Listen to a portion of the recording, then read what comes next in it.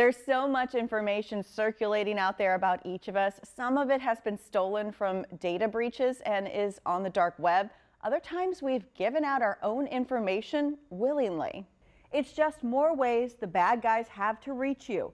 Experts say credit monitoring is a great service. It alerts you if any new account is opened.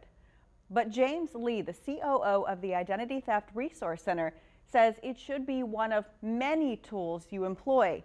He says a credit freeze is something you should really consider. Still, the best protection, the most bulletproof thing we have is a credit freeze, because that's the only thing that can stop a new account from being opened in your name. He says credit monitoring has a place and you should never turn it down if it's offered for free. But he warns it also gives you a false sense of security because credit monitoring does not stop the crime from happening. It just lets you know to look. Lee says a credit freeze keeps new accounts from being opened in your name. With this Watching Your Wallet, I'm Rachel DePompa.